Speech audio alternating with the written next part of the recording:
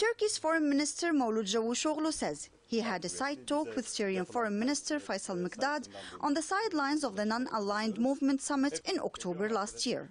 The Turkish minister added he suggested a reconciliation to take place between the Syrian government and the opposition, noting that without such a step, Syria will continue to face a crisis. Cavusoglu said that the EU and the international community would support a ceasefire in the war-torn country, and that no country would help in Syria's rebuilding process if a ceasefire is not achieved. To prevent the division of Syria, there must be a strong administration in Syria. The will that can dominate every corner of its lands can only be achieved through unity and solidarity. We need to bring the opposition and government together for reconciliation. There will be no permanent peace otherwise.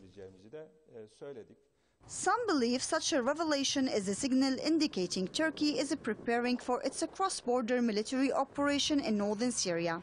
In recent weeks, the Turkish army has been sending reinforcements to northern Syria, near the town of Tel Rifat. The town is under the control of Kurdish YPG forces, a US-backed militia that Turkey considers the armed wing of the Kurdistan Workers' Party, known as PKK.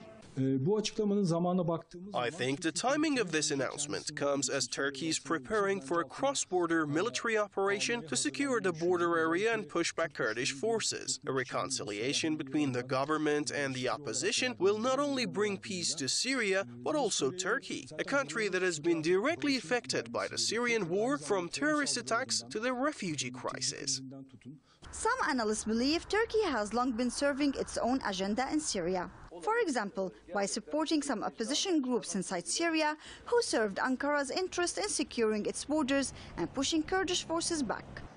It might be soon to say whether Ankara has changed its strategy in regards with Syria. What is clear for Turkey is that fighting or defeating the Kurdish militants cannot guarantee its security. Rashan Saglam, Press TV, Istanbul.